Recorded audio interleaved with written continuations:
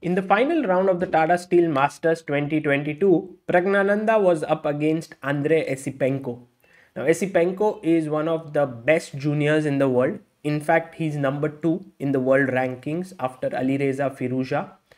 And he was having a great tournament. In fact, Esipenko was gaining close to 10 ELO points before this game. Praggnanandhaa had shown that he is quite capable of holding his own in this field. He had beaten Nils Grandelius and also Vidit Gujarati, and he'd got a walkover against Dubov. So this final round was quite important for Pragg, and he opened the game with 1d4, knight f6, c4, e6, knight c3, bishop b4, a3. Getting inspired by Jordan Van Forest after he beat Anish Giri, it seems. Bishop takes c3, bc3, c5. Now this is the line that Esipenko chooses is the one that I recommend in my opening repertoire for Black series. I will attach it in the eye above, and also I will put it in the end screen at the end of this video so that you can learn this. Esipenko goes Pragg goes e3, knight c6, bishop d3, and here black castles knight e2 so that you can later on play e4 and f4. Your knight is not blocking the f pawn. b6. Black has a clear plan. Put the bishop here, get the knight to a5, and hit this weakness on c4. e4. And this is the moment where I would like you to pause your video and figure out what black should do. The move is very pretty. Knight e8. The idea is that you want to prevent bishop g5, and also when white goes f4 at a later point, you want to block it with f5. So castles, bishop a6, and now f4. You need to figure out what would you do here with black. Try to find black's move. Yes, as I mentioned, f5 is the correct move, blocking the pawn. If you were to get greedy and go knight a5, then after f5, say bishop c4, f6, already it's very dangerous. Takes bishop g5. White has a big advantage here. So f5 was correct. Here that was played. And now e takes f5. There is also another way to play this, that is e5, I believe. And then after knight a5, there is an interesting move that white can play, which is d5. And this was played in Milov versus Polgar. And a very important move that was played against me by Vaibhav Suri here was d6. Very nice move, and I had lost that game with white after d6. Very nice move. If you were greedy and you took on c4 in this position, then after bishop c4, knight c4 and d6, here white has great chances to play for an advantage, because the knight here is sort of trapped. So, but e takes f5 is becoming more popular. E takes f5, d takes c5, b takes c5. I remember that in this line, there are some very good games by top players. In fact, Karpov had once played it as well with black against Yusupov. It was slightly different, but it was similar. Bishop e3 and now d6. And now you go knight g3. And here I was a bit surprised with Esipenko's move, which was knight e7, because clearly the main line here, g6, works pretty okay for black. And I think black is doing well in such positions. There was the game Carlsen-Nakamura in 2020, which continued with rook e1, knight f6, and actually Nakamura went on to win a very nice game against Magnus. But bishop takes f5 was is a tactical opportunity, but I think it doesn't work, because after gf, queen d5, rook f7, you take on c6, and now I go bishop b7. The queen has to move away, and now you go h5, and the point is my queen will move in here. I'm threatening h4. My rook can move here, attacking this, and this is great compensation for black. He's better actually. So Knight e7 was a slightly surprising move for me.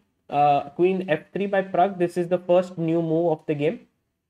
And here I think Esipenko went wrong. The best move here is g6. And let's say you go rook b1. Now rook b8 is one possibility, which is nice. Like take, rook b1 and queen c7. Black is doing okay. The other way is to play knight f6. And I think this is the main point. You put your knight on a square on f6, not on c7 like in the game. Because after rook e1, queen d7, bishop f2, rook b8, black has great coordination. This is what I think Esipenko should have chosen. Because the moment he went knight c7, here the coordination is broken. I'll tell you exactly how. Rook b1, queen d7, rook f e1 in this position. And now the question is that in such position, black should at least, if he goes rook d8, rook b8, then the problem is that the f5 pawn could become weak. So let's say we first start with g6 like in the game, bishop f2, and now rook b8. Then knight f1, rook b1, rook b1. Now you can't play rook b8 easily. Knight c8, knight e3, knight b6 and bishop h4 when we get something similar to the game. This was maybe a better way to play actually than the game, like rook b8. But he went knight c8, and I think here Pragg found a very nice maneuver, and I would like you to pause the video and try to figure out what white should do. So black clearly wants to come to b6 to put pressure here, and d5 is a nice juicy weakness actually. So knight f1 is a great move, with the idea of knight e3 coming to d5, also protecting c4. Knight b6, knight to e3, rook a e8. And now white played the move bishop h4. Black played queen g7, and Pragg defended his pawn with rook bc1, which is quite fine for now. Here rook e6 was played, and now I would like you to pause your video and try to figure out what is it that Praggnanandhaa should do here. Okay, so one plan which could be very nice is h3. If you found this, well done. Idea is to go king h2 and perhaps g4 at the right time. It's a very good plan. The other plan, if you said knight d5, this is not a good idea, because after take, knight takes, pawn takes, bishop takes, queen takes, queen b7, c4, queen g7, black is doing really well. You know, c4 is slightly weak, queen d4 check is coming in.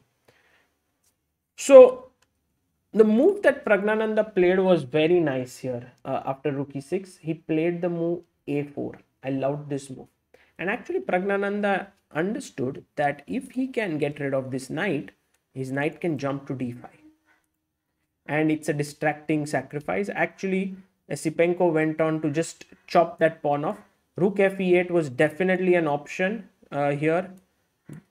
And then playing it this way. But Esipenko thought, well, why not? You know, it's a free pawn. Why not take it? Pragg said nothing is free in this world. He goes knight d5. And now bishop b7 was played. So if knight d5, then queen d5, white wins. If rook e1, knight d5, then queen d5, and this is also winning for white. Let's say if you go king h8, then I have queen d6, knight c3, bishop e7, check, that is winning. And the other one is queen f7, then you go queen c6 with the idea of rook e7 trapping the queen, attacking the bishop. So this is also winning. Rook e1, bishop b7 is the best move here. But he decided to play bishop b7 directly. Pragg took, knight takes, and played rook e1. And here I was expecting him to go knight c7, black to play knight c7. And then, of course, rook e7 is a blunder, because now after rook f7, white is lost. He's pawned down and has no compensation.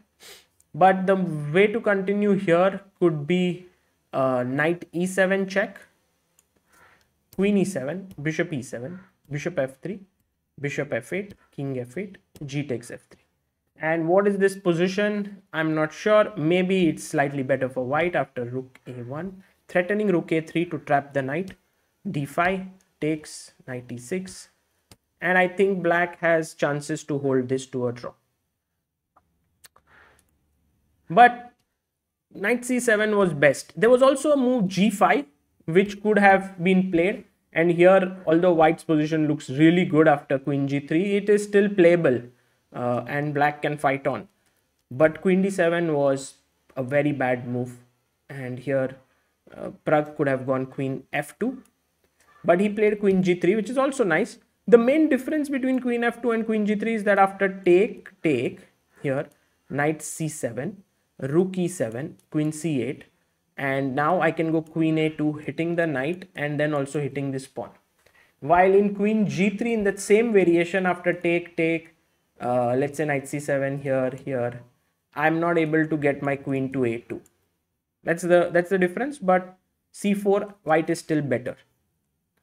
So everyone's expecting that Esipenko will take this, but he just blanked out. He played rook f7, and Praggnanandhaa now went in knight f6. Great move. Rook f6, bishop f6, and his exchange up.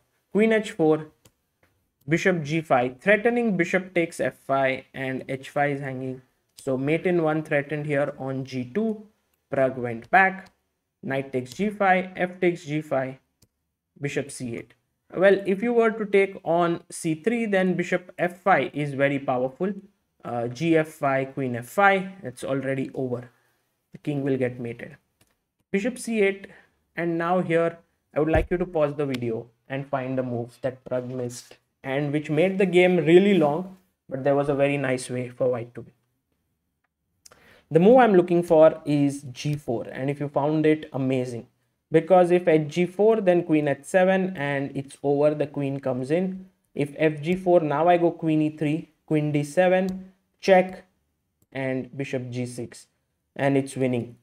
In the game, he went queen e3, and after queen d7, there's no way to make progress. So queen e2, queen d8, queen a2, bishop d7. Somehow Esipenko managed to, get his pieces together and hold it here. But I mean, there was no doubt that Praggnanandhaa was going to win this sooner or later. Another way to win here was bishop a4, bishop c4, bishop c6. The main point is that you get ready for rook b1 to b8, this position. So, and now rook b8 coming up next, and white wins. This could have been the fastest way, giving up this pawn, but Pragg was careful. He played rook a1. Now you can't take, by the way, on c4 because of rook a8 trapping the queen. So played queen c8. Pragg took. Maybe he could have kept the queen on the board, but he took. Bishop b3, king e7, rook a6, king d8. He brought the king in. Now it's not so trivial to win. But Pragg took his time. He moved around g3, and now came this moment, bishop a4, which was nicely timed, because when the king is here, bishop a4 makes sense. If you play this, now c4, I play this, g6 is hanging. If you play knight e7, check, I sack an exchange, and I win in the bishop endgame. He played knight b6, Pragg went bishop b5, knight c8 back, king e3. And here I would have been interested to see how Pragg would have broken through after king d8. I think he might have run his king over like this. It is one plan. Or I'm not sure what are the other options here. But Esipenko blundered with bishop e6, and now Pragg played bishop e8, attacking this. And as we already know, knight e7 is met with rook a7, sacrificing an exchange and taking on g6. And so Praggnanandhaa scored a nice win. I thought this entire game was excellently played by the youngster, and he, in his first super tournament appearance, has done really well. If we just look at Praggnanandhaa's result here, he has done very nicely. He's finished 5.5 out of 13 with wins against Vidit, Esipenko and Grandelius Nils.